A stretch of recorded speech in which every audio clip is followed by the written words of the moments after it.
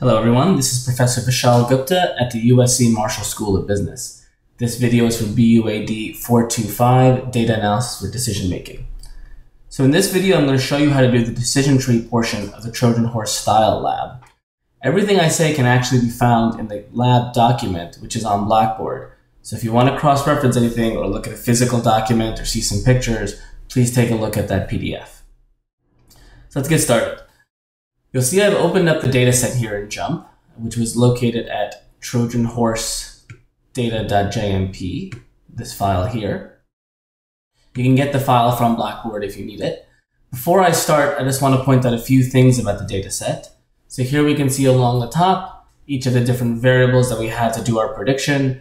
And in particular, I'm going to point out this variable success, which is the number we're trying to predict. So here, this is whether or not the customer actually bought the box. Ones indicate that they bought the box.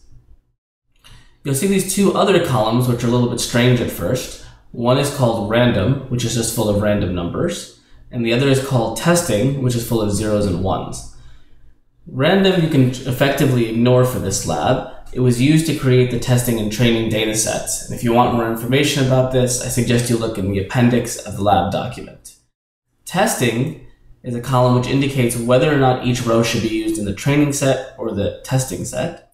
So ones in this column indicate that the row should be part of the testing set. You can see that there are 1,000 ones in this column towards the bottom. And these correspond exactly to the 1,000 do not smoking signs or excluded variables in JUMP. So I set this up earlier beforehand in JUMP, excluding these bottom 1,000 rows, and I'll show you in a future lab how to do this yourself if you'd like to. If you'd like to know now, please just check out that appendix again in the case lab document.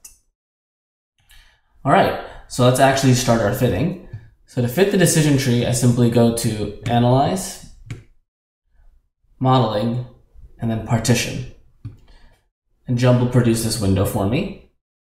Here I have to first tell JUMP what is the variable I'm trying to predict, what is my Y variable, which in this case is success. And then I have to tell it which variables it should use to predict. So I'm going to pass it all of the variables here except the ID number, random, and the testing, because those three variables don't really have anything to do with whether or not a customer will buy the box. So I don't want to introduce some extra noise into my model. Once I've done that, I click OK. And I see JUMP has produced this window. Now, personally, I find it very difficult to interpret some of the numbers that JUMP produces as outputs for decision tree.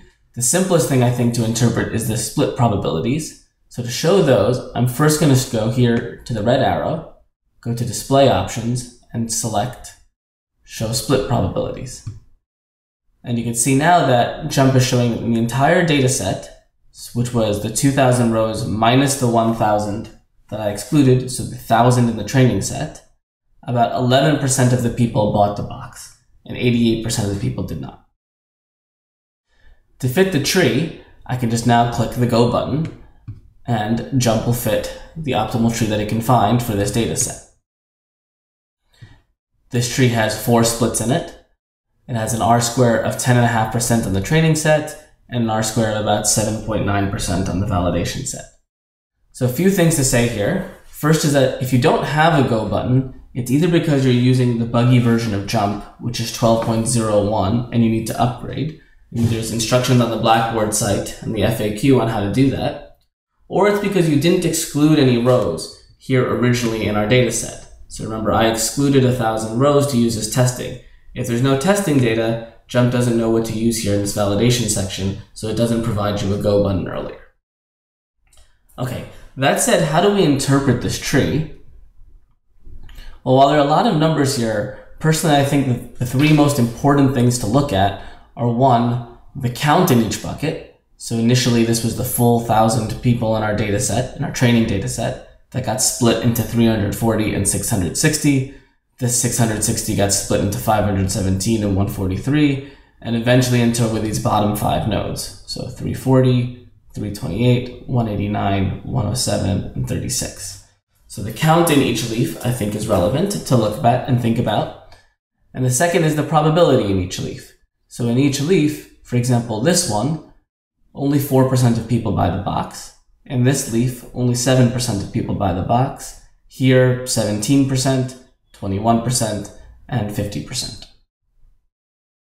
So those two things I think are very important to look at. And the final, again, is the R squared. So we saw here, overall, the training was 10% and 8%. But if I look down here towards the bottom of the jump window, I can see a full graph of the R squared in terms of the number of splits. So remember, what does jump do to find out how many splits to do?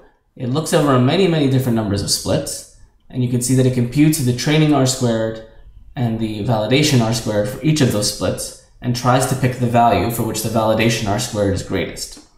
So this is sort of hard to see. I can always zoom in to make this a little bit easier.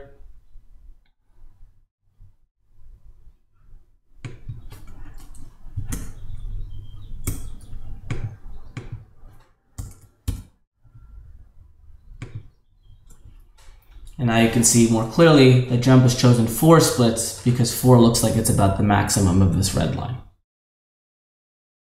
Whenever you fit a decision tree, you should stare at it for a while and try to decide whether or not it makes sense to you. So for example, in this decision tree, we can see that when R is bigger than 16, that means that no one has bought a box. Sorry, the customer has not bought a box in the last 16 months. The probability they buy this box is very low, 4%.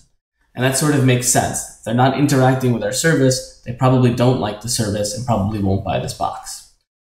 Something else like, for example, this leaf says that these are people that have bought more than 2 rugged boxes in the past. Sorry, 2 or more rugged boxes in the past, and at least 1 classic gentleman, and they made a purchase in the last 16 months. So there's this path. These people, these 36 people, are very likely to buy the box, about 50%. Why is that? Well, it's hard to say immediately, but it might be the case that this month's box is something that has a classic gentleman outfit, which has a little bit of a rugged flavor. So people who like classic gentleman clothes and also rugged clothes are very likely to buy the box. All right, after you've looked at this for a while and sort of convinced yourself or generated some hypotheses you'd like to check for the business, you're going to want to check the accuracy of this model against the testing set. So far, we've only really used the training set to develop the splits. To do that, we're going to export our data to Excel. The way to do this is first click on the red arrow and go to Save Columns and Save Prediction Formula. It's important to pick Save Prediction Formula and not Save Predicted. If you're wondering how to remember which one to pick, just remember that predicted is not really a word, whereas Save Prediction Formula is. If I click Save Prediction Formula, and now I look back at my original jump spreadsheet, you'll see that it's added a number of columns. In particular, it's added 1 column here for the probability that success equals 1. And remember, success was whether or not they bought the box, so this is the probability the customer buys the box. This is 1 minus that probability. And this is Jump's prediction for each customer, which is a little bit different than the predictions we're going to make. Jump makes this prediction by looking at the success probability and asking whether or not it's above 50%. If it's above 50%, then they say it's more likely they buy than not, and so it predicts yes. Now, as we talked about in class, this sort of reasoning is best for situations where the cost between the 2 kinds of mistakes are roughly the same. Then having a threshold of like 50% is probably a reasonable thing to do. In most business situations where the cost for the 2 types of mistakes are not the same, having a threshold of 50% is usually a bad choice, and we're going to want to pick a different threshold. So Jump's estimates and predictions here are probably not going to be very good. All right, now that we've exported everything to this Jump spreadsheet, I can save it to Excel. This is done slightly differently on Mac and on Windows. On Mac, I'm going to go to File, Export, and choose Excel here. I'll save it down.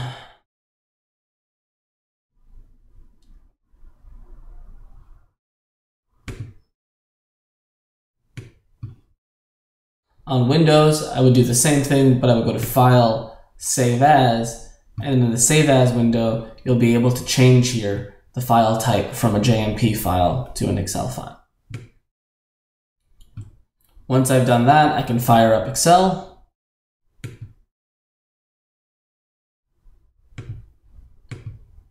Open up my document.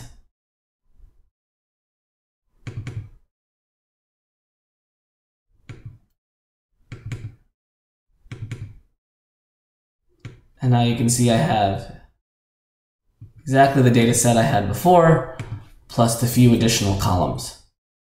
The last thing I'm going to want to do is to make some predictions. So how do I actually do my predictions?